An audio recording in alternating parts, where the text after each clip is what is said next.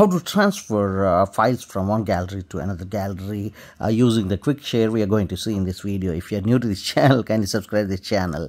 And to transfer all such digital files, let it be even audio files or video files or any kind of JPG images, that would be available readily in our gallery of our Android phone. Go to that gallery on your home page. Going to gallery, you'll be finding all such videos or of kind of photographs, whichever you have in your folders.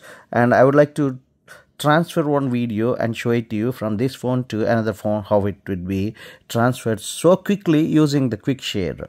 So I would like to transfer this video using quick share. To share this video from this phone to another phone, just hold this one, and after holding in this gallery, you will be finding this symbol to share. Just tap on here. Upon tapping, and the down below side or somewhere on your Android phone, you will find like, okay, how do you want to transfer? You can transfer the things using Bluetooth, things using Gmail or Google Drive, or more is the option. Just tap it, and in fact you can also transfer using your WhatsApp or from photos, YouTube through also you can do it, but I would like to do it through quick share. For that matter, I have to go and tap it here on the quick share. Here on the above it is given, or otherwise it would be shown with the quick share thing.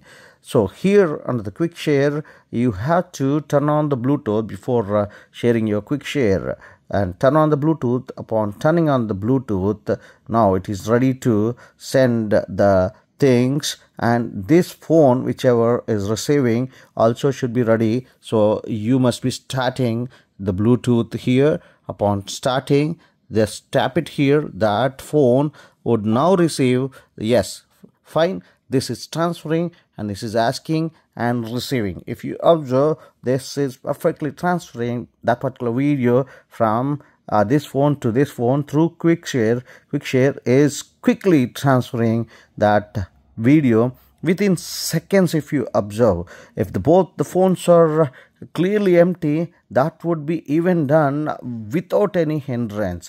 Now this phone is having lot of capacity already filled with, so that's why it is taking several seconds. Otherwise, yes, this is done, and now the same video which I have sent from here is being transferred here, and you can open and see the same video. Whatever I'm playing here would be played there also. This is how the transfer of videos or images or anything, the digital format can be done using quick share. Thank you so much for watching this video. See you in the next one. Till then, bye bye. Subscribe this channel.